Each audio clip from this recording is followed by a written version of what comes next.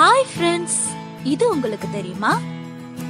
இந்தியாவுக்குன்னு பல பெருமைகள் இருக்குன்னு நம்ம எல்லாருக்கும் தெரியும். ஆனா இந்த உலகத்திலேயே ரொம்ப பெரிய ஃபேமிலிக்கு சொந்தக்கார நாடு நம்ம இந்தியா தான். உங்களுக்கு தெரியுமா? இந்த குடும்பத்தோட தலைவர் பெயர் என்னன்னா ஜியோனா சானா.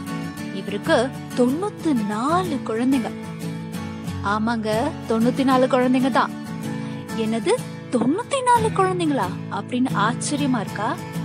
அது எப்படி அவர் மனைவிக்கு 94 குழந்தைங்க பிறந்திருக்கும் தானே நினைக்கிறீங்க? ரொம்ப யோசிக்காதீங்க மக்களே. ஜியோனா சானாவுக்கு 39 மனைவிகள். அவருக்கு 39 மனைவிகள். சோ அவருக்கு 94 குழந்தைங்க ஆச்சரியப்படுறதுக்கு ஒன்னும் இல்லைன்னு நினைக்கிறேன்.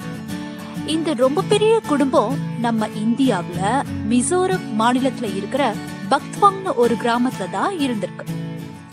சொன்னா நம்ப மாட்டீங்க ஃப்ரெண்ட்ஸ், இந்த குடும்பம் தங்கறதுக்கு இவங்க வீட்ல 100 ரூம்ஸ். கரப்பாம்பூச்சிங்கன்னா எல்லா பொண்ணுங்களும் பயப்படுவாங்க.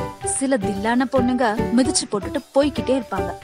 ஆனா சில பேர் புலம்புவாங்க, அட என்னடா இது, எவ்வளவு அடிச்சாலும் சாக மாட்டேங்குது, என்ன ஸ்ப்ரே பண்ணாலும் திரும்ப திரும்ப வருதேன்னு வருத்தப்பட்டு இருப்பாங்க.